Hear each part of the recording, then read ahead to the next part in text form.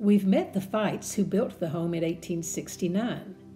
Let's talk about the Fessendens, the only other family to live at 236 West Main.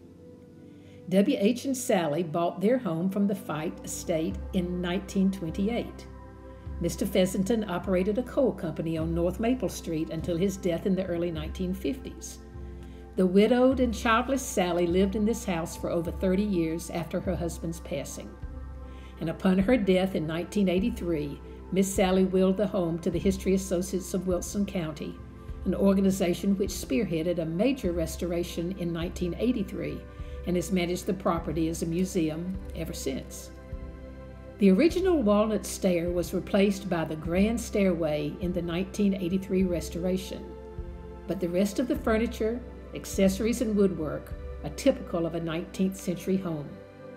Sally Fessenden, shown in this 1920 photograph, seems pleased you visited today.